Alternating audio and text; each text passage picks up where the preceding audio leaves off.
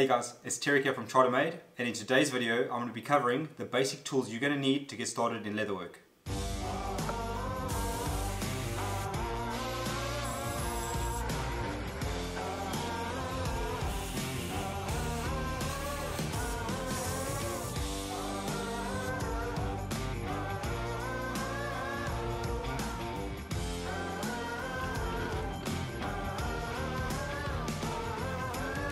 Selecting your first tools for your leather craft definitely comes down to the types of projects you're wanting to start with. So in today's video I'm going to be covering the tools that are going to be required to get some nice basic projects out.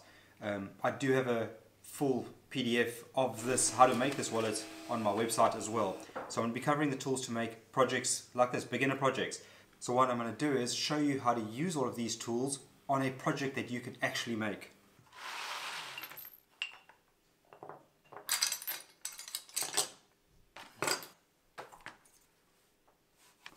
So I've got my pattern. This is printed on a firmer piece of cardboard, and the first thing I want to do is I need to mark that onto the piece of leather that I'm using, and that's where a scratch awl comes in handy, especially if you're using vegetable tanned leathers, which are great leathers to start with.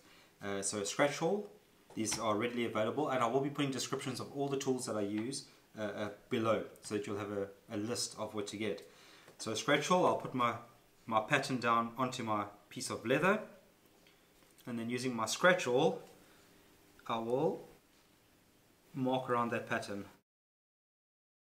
Marked out the pattern using my scratch awl, you're going to need some sort of a knife, so now I'll cut through that leather, and a cutting mat. So I've got a green cutting mat, they're commonly available at any sewing store or craft store, and this is an olfa blade. If you're going to use one of these clicker blades, it's obviously cheap knives to get started. The olfa one is really good.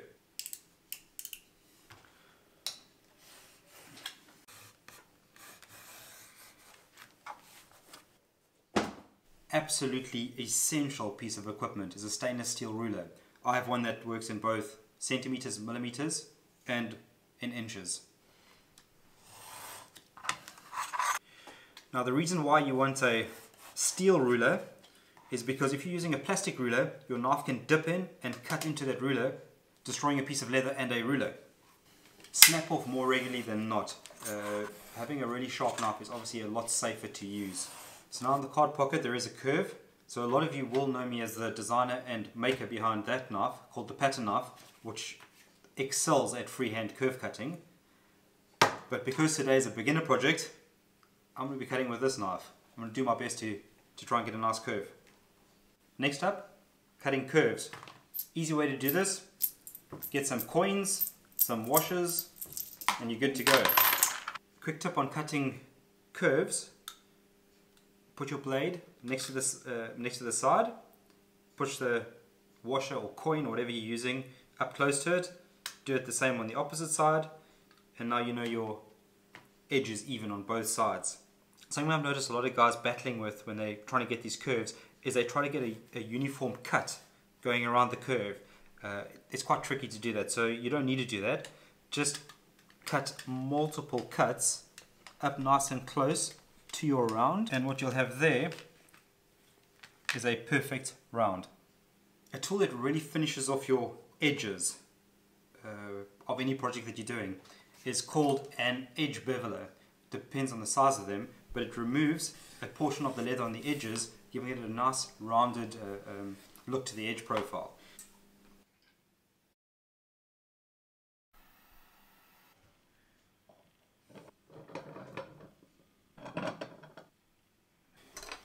A really nice way to finish off your edges is by burnishing them. There is a full video on this channel about how I burnish edges, or at least how, at least one of the ways you can burnish edges. It can be done with a bone folder. These are really good items to have. Get yourself one if you don't have one. Or a specified edge slicker. I made this myself.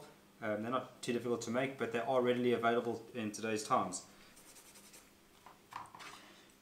If you only have a bone folder, or at least a proper bone folder, what I did many years ago is I used a Dremel and I cut a groove into the bone folder over there. So that actually works just as well for burnishing up the edges.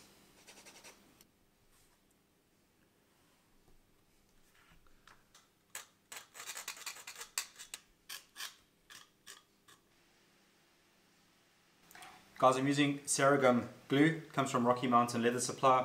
I really love this glue. I used contact adhesive for years. This just dries quicker, it doesn't smell, it's a good glue. I use a paddle though, I don't use a brush. So if you're going to use this glue, use a paddle.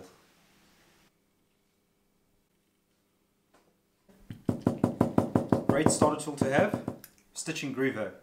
I don't however use the attachment that cuts a groove into the leather, but most of these stitching groovers come with like a little paddle plate, which is really nice for marking the width of your stitch line. So I'm going to use it for that in this project.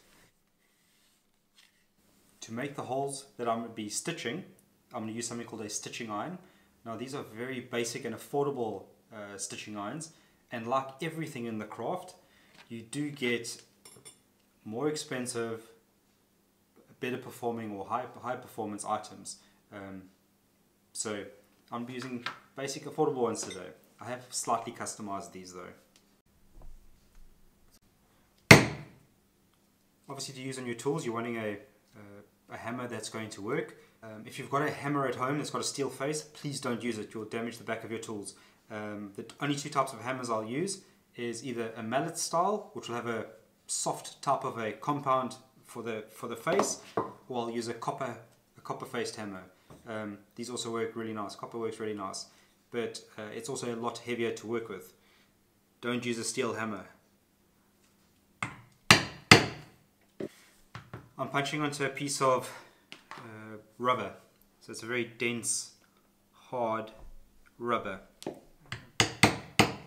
It's nice and easy to punch the tools onto. Starter leatherwork projects are generally made with a bigger stitch. So the needles I recommend, 002 by John James. I only use two sizes. I use a 004 when I'm stitching very small, and I use a 002 for bigger stitching. Thread scissors. To hold your work in place and get really nice looking stitching, you're going to need something called a stitching pony. That's what this is. It's a clamping device really.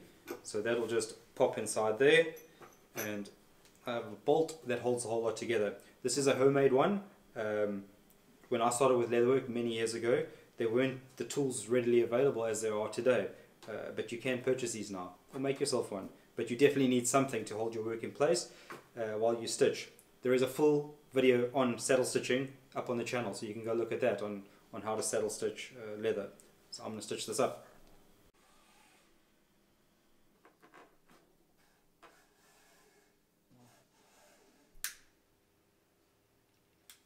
To tap down my threads, I use a polished faced hammer. If you don't have a knife that will allow you to do this, an easy way to help with your folds is just to put a little bit of water down. So you just dampen that center spot where you want the fold, and then it'll help with that as well. It'll soften that leather to you.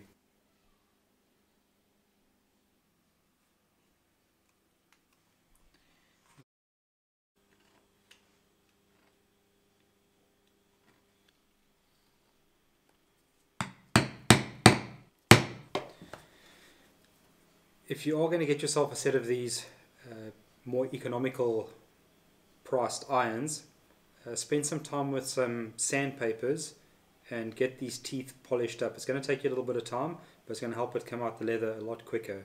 Definitely worth doing it though.